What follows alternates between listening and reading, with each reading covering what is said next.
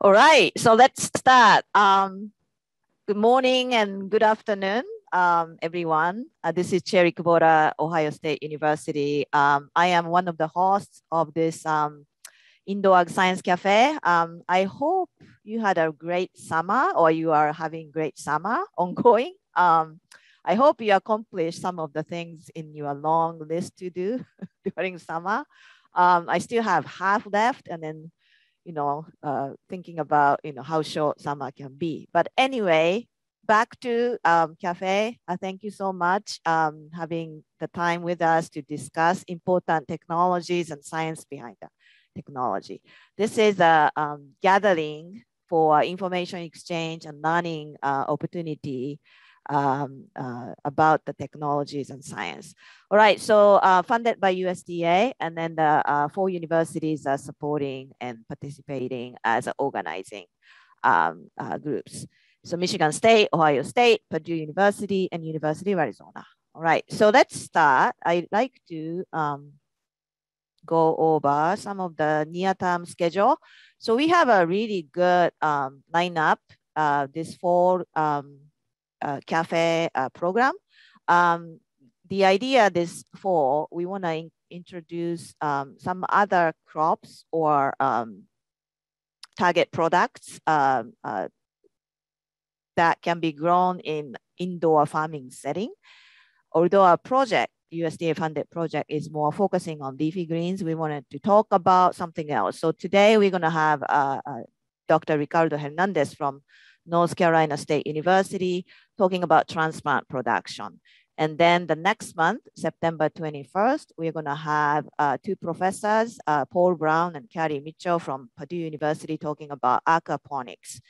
And then we will have Robert Colangelo, who is coming back to talk again, but more like a technological progress of the vertical farming. And then November, we are still working on it, the schedule.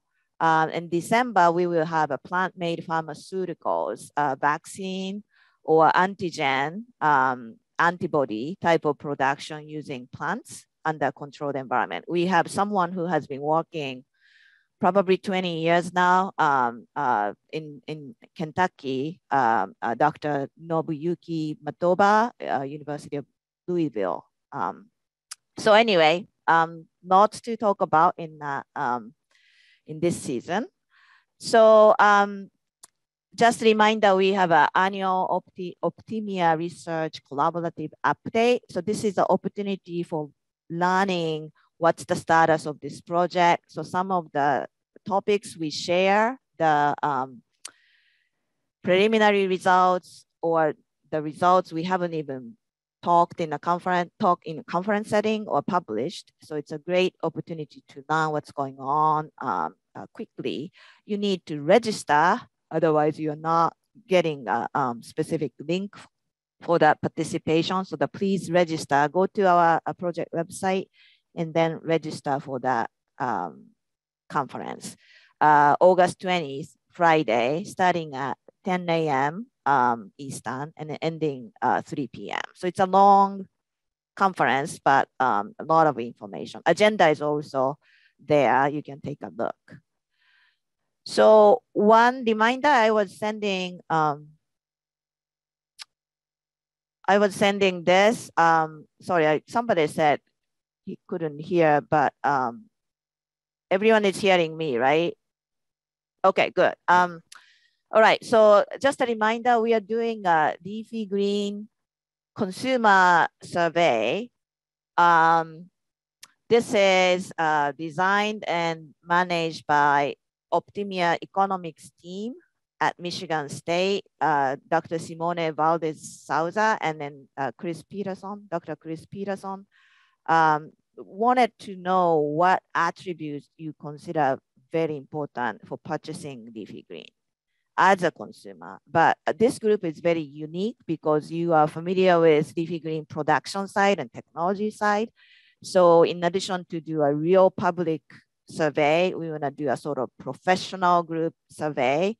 So the link is slightly different between this one and then also the public one. So if you haven't done that and interested, I think it takes probably more than 5 minutes. So I want you to, expect that probably 10 minutes, I think. But please do so. I don't know if Simone or Chris in this cafe today. Probably not. Maybe not. Okay. All right. So anyway, if any questions, just let me know and then I carry that questions to them. All right. So with that, let me quickly introduce Dr. Ricardo Hernandez, who is Associate Professor at the North Carolina State University, Department of Horticulture. He has been working in transplant production, the controlled environment, probably 10 years, Ricardo. And then actually own a company too, one of the founders of a company who is doing a transplant production indoor. So he has a excellent experience doing science and then also practicing. So with that, if that is good enough for now, you're gonna continue, Ricardo, introduce yourself and sharing presentation. Excellent, Sherry. Can you hear me okay? Mm-hmm. Okay, one more test. Can you see the presentation screen? Yes. Excellent. Well, Sherry, thank you very much for the space, and always happy to participate in these outreach opportunities. I'm an associate professor at NC State University, and I've been here for around 6 years. And a big part of my program is around young plants. We also work on full crop cycles in controlled environment. But today, I'm going to share with you some research snips of my program in young plant production. Like Sherry mentioned, I had the opportunity to be a founder of 2 startups. One of them is Grafted Growers, and this startup actually produces young plants in vertical farms, mainly focused on grafted plants, but also other plants, and it's sold to the market. And Flora, Controlled Environment Solutions, which focuses on the technology that allows for the optimal production of young plants in vertical farms, right? Very focused on young plant production. So why seedlings or transplants in controlled environment? Well, they are compact plants. They can be grown under high density. So just because of those 2 terms, it makes them more affordable and to be produced in vertical farms. Also, the entire plant is your product, right? You're selling both the shoot and the roots. So your harvest index is the entire plant. So any changes in the environment or any optimized changes directly affect your overall product. And also you can condition these plants in some instances to be ready to be transplanted in the field. For example, you may condition them to be more compact. You may condition them to have certain morphology that may be suitable for automation, or you may condition them to flower earlier. Also, the optimal environment in young plant stage will impact the final stage environment. There is research showing that a better start will eventually lead to a better plant. It will also allow growers to minimize the risk on the young plant stage by giving them a shorter cycle in the field by keeping them in the controlled environment. And also there is environmental strategies that can create the specific morphology. The picture that I have over here is an example of a plant. They're both cabbage seedlings. One of them is more biomass, more dry mass, more root development. And the other one actually has a morphology that is specifically for automation, right? So the same plant, different morphologies depending on the goal. And also you have a large market size, right? This is a list of the 20 most consumed vegetables. And here in the red square, you have all of those that are now currently produced from young plants or transplants, right? So these products are already in the transplant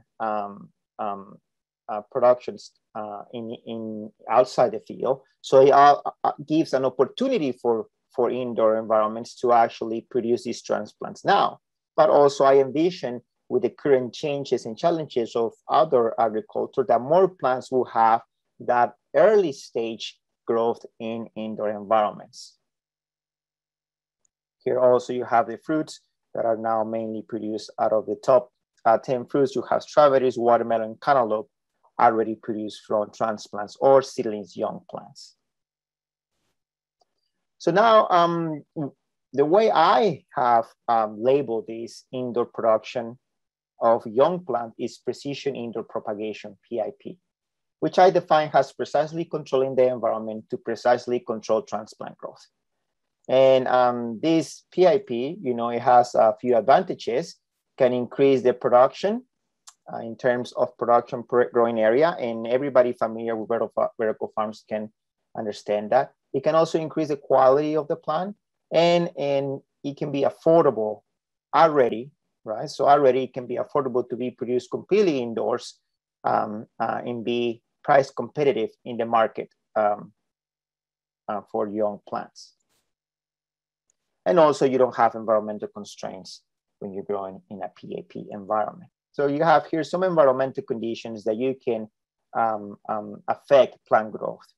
Here you have a grafted tomato plant with 2 heads produced in a vertical farm. You have temperature, light intensity, light quality or colors or spectrum, CO2 concentration, airflow, nutrient concentration, oxygen or substrate management, water management, and humidity, right? And there is other ones that are derived from these ones. But I put these icons here to guide you through the presentation so you see which parameters we've been working on in our lab for the specific examples.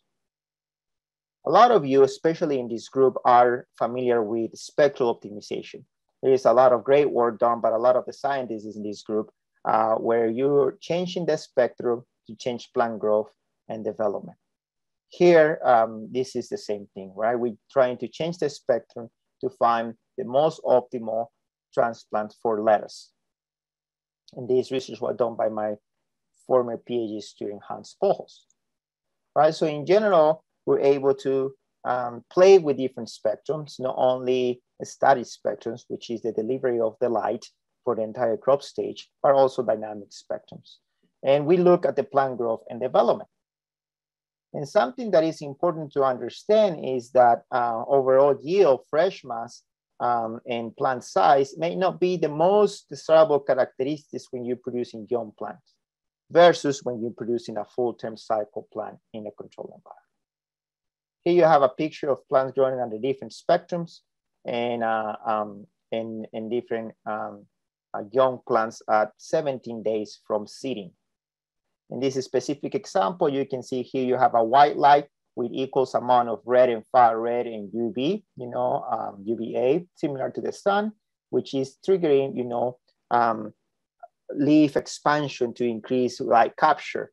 You have 100% blue having the same response, and you have 100% red, which even though has a very large leaf area, is not an optimal shape, right? And then you have your blue and red lights. And like I said, there is multiple different combinations that you can lead to. But in this specific example, the lettuce dry mass at the transplant stage, we found that, in this specific example, the recipe of 20 blue, 80 red is the most optimal for the young plant production. Obviously, if we carry this out to the entire growing stage of the plant, we may have a different result. But for the young plant production, we identified that this spectrum is best. Like I mentioned, there's a lot of scientists working hard in this area for spectral optimization. But now let's take it to another step. I still want to focus a little bit about spectrum, but now let's go to tomato seedlings and transplants. This work was done by my PhD student, Brandon Hoover, and was the idea of using far red light, which now we know has a great impact on leaf expansion rate and light capture, as well as a documented impact on increased photosynthetic rate when combined with other hard lights. But we wanted to use this far red light strategically to improve young plant production. So Brandon decided to have a few different spectral recipes. Let me walk you through this slide first. So from day 0 to day 6 from seeding, you have a good combination of red and blue. And then from day 6 to day 12, you have the same combination of red, blue. And from day 13 to day 18, you have the same combination of red and blue. So we're going to call this the static blue-red treatment. We can call this the control. Now, this one is now the static fat-red treatment, where the first few days, because the plant is still on the cotyledon expansion, Brandon decided to give the same control, the static spectrum of just red and blue. And then from day 6 to day 18, we added far-red light. We have dynamic 1, where only far-red was added between day 6 and day 12, while 0 to 6 and 13 to 18, the far-red was no longer added. And then we have the other combination when far-red light was only added at the end of that short cycle. So this is what you see here. So shoot-dry mass was increased by the static far-red compared to all other treatments. And then you have dynamic 1, which is when the far-red light was added on the second part of the spectrum, right? In the middle, when far-red was added on the middle, a higher dry mass than the static blue-red, but still lower than your static far-red, and similar to your far-red added at the last portion of the growing cycle. Leaf area similar, right? So from these two slides, you may predict, okay, a static far-red is the best to grow this plant. It is the best to have more dry mass accumulation and also more light capture. You are correct. But if we move to the way the plants look, and you see your static blue-red, your dynamic 1, dynamic 2, and a static far-red, I wouldn't be able to sell the plants under static far-red to tomato growers. The plant is just too stretched. It won't last. It won't be able to withstand field or greenhouse conditions, and is overall perceived as a low-quality plant, even though it has more dry mass and more ability to have light capture. So in this specific example, the grower may lean towards a plant that is more compact. Sometimes dynamic 1 is a plant that had higher dry mass than static blue-red and also higher leaf area, but still on the compactness threshold that a grower would consider as a good quality plant. And as I showed you before, dynamic 1 and dynamic 2, they had a small difference in dry mass, having that far-red given in the middle being the best strategy for this young plant production. Now let's shift to cannabis, since it's a crop with a lot of popularity these days. And we have a program specifically focused on young plant production of cannabis, especially for the clones. Why? Because it gives the opportunity of make an impact on the plant with very accurate and precise changes in the environment. So all this work was done by my PhD student, Christian Collado, and he received all the credit. So also hemp, the plant production of hemp is very economic favorable for young plants, for the whole plant, but for young plants.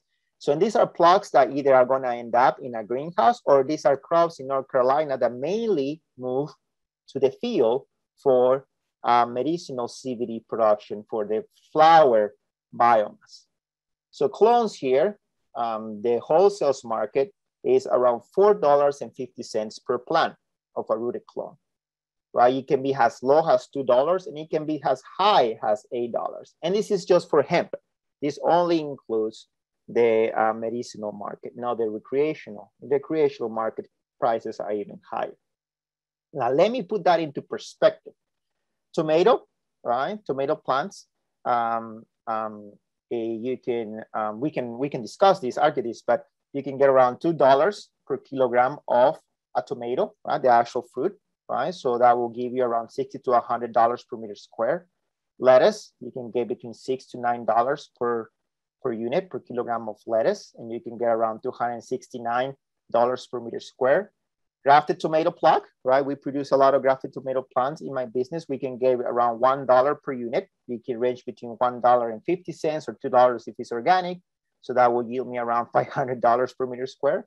Or if you work on hemp plugs, you know, one plug is $4.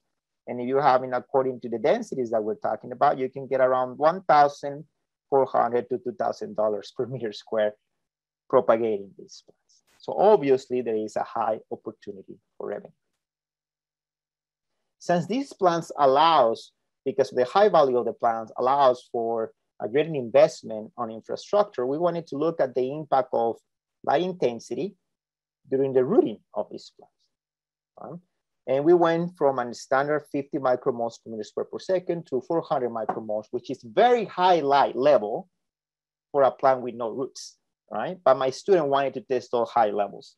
And the hypothesis was very high light intensities will cause plant stress and lower root development, right? Because it's too much light. I didn't even want to go over 100, but my student had this vision, so we went for it.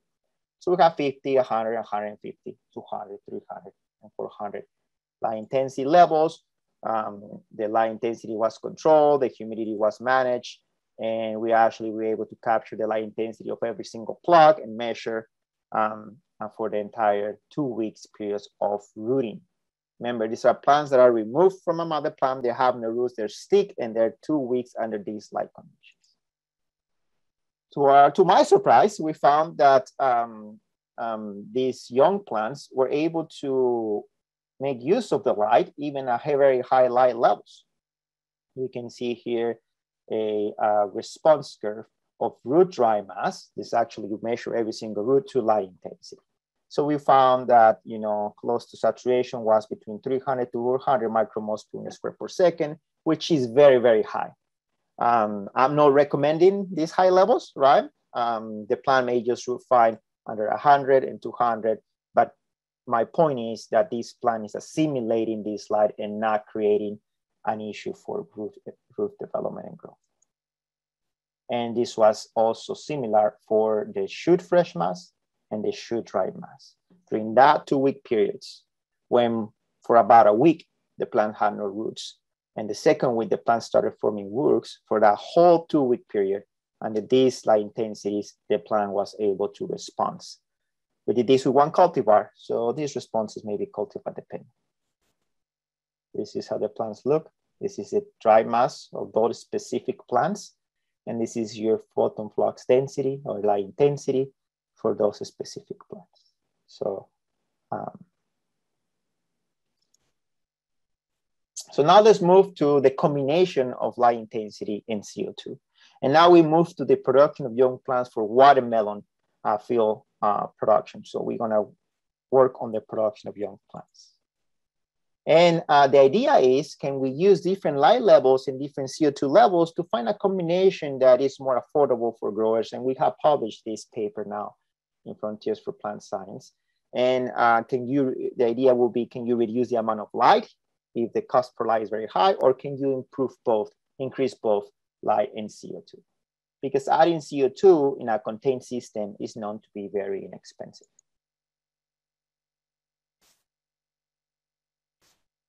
So we use 4 CO2 levels: ambient, elevated, and very, very high CO2. Typically, you don't see this kind of CO2 supplementation in crops because it is a long-term adaptation of plants to high levels of CO2.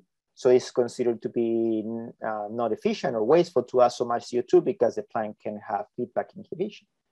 But since we're working in young plants and the growing cycle is short, we decided to put a very high level treatment. And 3 different light levels, you know, they're all overall in the low size, even though the label has low, medium, and high here. They're all very low light levels. But, you know, 200 is, I consider that to be the minimum to have a good plant, young plant grown under this light intensity. So look at this plant. This is the interspecific squash carnivore. Around this stage, this plant gets grafted. This is a rootstock for a watermelon, right? This is very young, straight cotyledons and barely showing the first straw leaf. So my hypothesis was this plant is not gonna make any difference what light or what CO2 levels you give because it's so small, so young. But again, I'm known to reject my hypothesis a lot, which is okay. We know here this is the dry mass of these young plants and this is the daily light integral, the light. So right there, this is the increase in dry mass by the increase of light at an ambient CO2. All right, so well, there is an increase in increase in biomass by increasing light, even mostly when the plant is mostly cotyledons. This is when we increase the CO2, and this is when we increase the CO2 to 4 times ambient. Right? So at this young plant stage, this plant was very responsive to both light and CO2. So overall, the light increased biomass by 28 to 35%. And the CO2 increased the biomass by 18 to 35%. So we did the math in all of this, and it just shows us that the highest light and the highest CO2 will allow for the most profitable system, since growers will also decrease the production time in some of these young seedlings. So basically, looking in another way, if you're looking to save more energy, or you have limited infrastructure, or you just don't want to buy a lot of lights, you know, this we can also see how much we can reduce the light by increasing the CO2. So these 13 moles of light, and this will give me this dry mass. These plants I consider a good looking plant in indoor environment. So that's the control. This is what we want to hit minimum, right? So to get the same biomass, I can increase the CO2 by 4 times and reduce the light by 38%, and we'll get the same biomass, the same growth, right? We're trying to reduce light. Or we can increase it to 1,000, you know, and if we just do the regression line, we can decrease the light by 19% by increasing the CO2 to 1,000 and still get the same plant. When I present this to growers, they're like, I want the biggest plant, the quickest possible. So then having this light and this CO2 became the most efficient. We also do some work, applied work, which are quick experiments that directly impact the industry. This specifically was on just trying different substrate combinations, very general substrate combinations: rock wool, coco coir, peat moss, and peat moss with 50% perlite. You know, and we just tested the rooting of the different cannabis plants here. This response is mainly related to water retention and oxygen and moisture capacity. But we found here that for this specific limited research, small research, that the combination of peat moss and perlite was better for the rooting of cannabis. Then we moved to light intensity, you know, and we were very excited to work in this strawberry crop for indoor environment. There is a lot of effort growing strawberry. I'm trying to figure out how to grow strawberries efficiently in indoor environments. We do want to do the same thing, but now we want to focus on the propagation part of the strawberries in indoor environments, because we found that there is a challenge on this propagation of young plants. Some plants and ever-bearing plants, the yield on how many clones per mother plant is very environment dependent, and it can lead to poor production depending on weather. Also, the availability of the product is limited, and it's often a supply-demand issue, mainly with a supply of flowers of the plants. And also, every time you get a flower developed, but instead you want a clone, that creates additional labor. Not only that, there is still a huge dependency of soil fumigants to prevent diseases when you're propagating these plants, and due to soil-borne diseases. So bringing them out of the soil and put them in an indoor environment may help the production. So growing these plants in an indoor environment, we call it again precision indoor propagation, may help you solve some of those issues. So we have a published paper, and this presentation is going to be recorded, so you can go back and read this paper. But this basically, I treat it as a proof of concept of the ability for us to grow these plants indoors. And this is the response of how many plants you get in per cumulative photon flux density for the entire cycle of the propagation, either 12 days or 21 days. And we found that in general, we can get 5 to 10 more young plants or cuttings and the same amount of time per plant, right? So this is not density based saying, well, I have 4 levels and I have 1 table. No, this is 5 to 10 more cuttings, more clones per plant in the same amount of time in these indoor environments. And to that, you can add the increase in density. And if you want to go vertical, you can do all of that to that. But this is already promising. We also work on light spectrum for this, the production of young plants, working mainly for this specific research on red and blue. And we found that higher red percent to blue percent was better for the production of clones, slightly better, right? So here you have 2 photoperiods. You have here 8.5-hour photoperiod for a short day plant, and your 12-hour photoperiod for the day neutral plant, which is a quantitative long day. And then you have your main high blue and low blue, right? So we see that growing them under longer photoperiod was better for the production of clones. And also we see a difference between the spectrum with higher red versus the spectrum of higher blue. In higher blue, we're talking about between 32% versus around 12% blue. 32%, 12% blue. So the 12% blue, mostly red, was better for the production of these young plants. We're also working in another area, and this one is specifically the use of air velocity to impact plant growth, morphology, and transplant shock of tomato seedlings for field conditions, right? And again, Brandon Uber is the PhD student working in this area. And the idea is that sometimes we have found that we encounter, not all the time, and we're starting to figure out the main reasons for this problem, that we encounter transplant shock or stress can happen when plants are moved from a controlled environment to the field. Like I mentioned, this is not always the case. You know, we have a lot of data showing that sometimes it happens, sometimes it doesn't, but because you don't have the data in the field or the way they grow and manage, we haven't been able to pinpoint the main issue. But, you know, from our knowledge, we know that transplaction is often related to the increase of net radiation gain, right? So we're providing photosynthetic photon flux in a controlled environment, in an indoor environment for the growth of the plant. And so these plants are moved to the sun.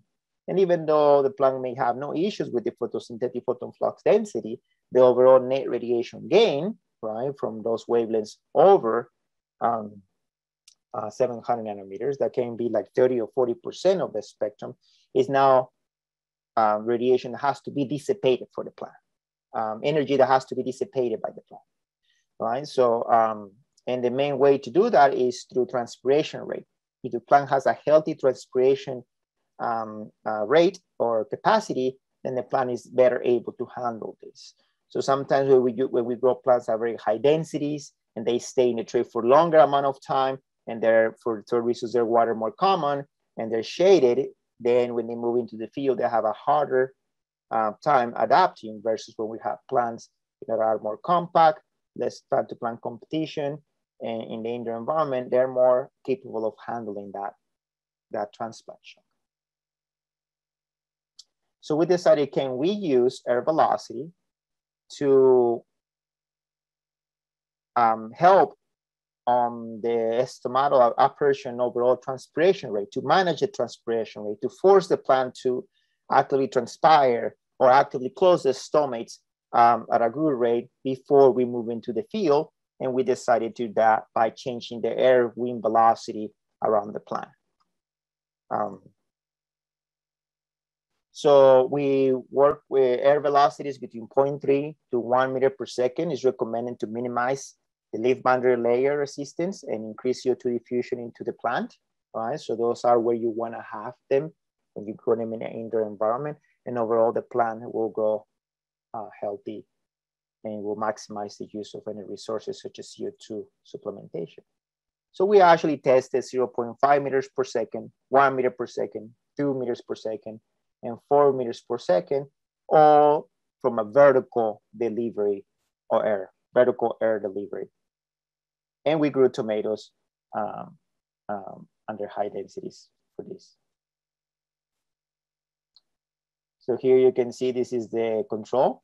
And now this is a single plant. We didn't grow them as single plants, we were in a tray. So that moved maybe too fast. Now this is here the 1 meter per second. And then over here will be the 2 meters per second.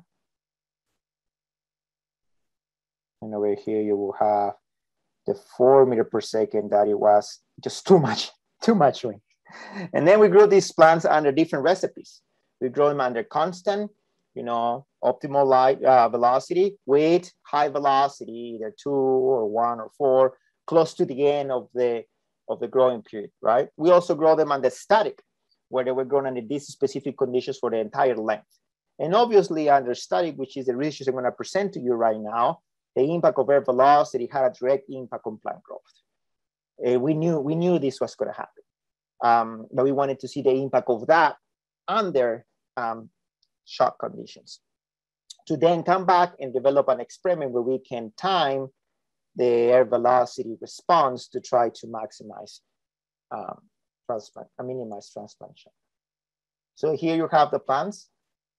This is grown under static. Today I'm going to be showing you the static result of air velocity. You have here, you can obviously see the total height is reduced by the increase of air velocity. This plant overall looks a lot more stressed. So it was 24% decrease on air velocity of 2 meters per second of plant height under the static delivery of air velocity, and 34% decrease. And that 34% decrease is a combination of both height and also biomass. So here you have the dry mass. The dry mass of the plant is statistically the same. If you run a linear regression here with all the repetitions, is significant with the increase of air velocity. You have a slope that decreases dry mass. When you just analyze them like this, they're similar. But there's a huge impact on plant morphology. So what happens, after the plants go in this treatment, and then we move them to more field-based shock conditions, not only field-based shocking, transplant shock potential conditions. So we set up a chamber where we have light intensity, very, very high levels, and also fluctuating similar to the sun. Here you go, the fluctuation in times, you go, this is a 24-hour cycle, and you go all the way up to 2000 micromoles, and then you come down again, right? Now the temperature was very high here. Let me see if I put the temperature on the next slide. But the temperature that we put here was also 28 degrees Celsius. So quite warm for the plants, but nothing that the plant cannot handle. And then we grow them only for 7 more days, right? Because we have a limitation on space and we just wanted to see the response. So the 20-day-old seedling grown under various air velocities was transplanted to a bigger pot and grown for 7 more days under the shock conditions, very high solar radiation. And here you have the dry mass after 7 days later. And obviously the plants that started with higher biomass, they have also higher dry mass at the end of those 7 days.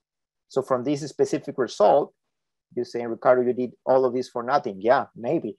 Because at 7 days, you started with high air velocity, that plant's still not able to recover under these conditions. But we look this at a percent change, right? What is the relative growth rate between the time you put them in the very stressful conditions to the time we harvest them out of the very stressful conditions for only 7 days, right? So we found that the plant had similar percent change in biomass, in dry mass, right? So I was expecting a much greater penalty on the higher air velocities. And also the leaf area change was much greater there at those with, I'm sorry, not much greater, just show a slight improvement under higher air velocities. So not very conclusive. We don't know if, number one, we don't know if the higher velocity will actually improve the adaptability to transplant shock. the plants under 2 and 4 air velocity were measured for stomatic conduction and transpiration rate, and they have higher ability, higher stomatic conductance, but still that didn't translate to growth. So we look to spend more time on this research. So this is the presentation that I have. A few more minutes to spare, and I open the floor for any questions. Sherry? Thank you so much, Ricardo. I really appreciate a lot of information, quite interesting.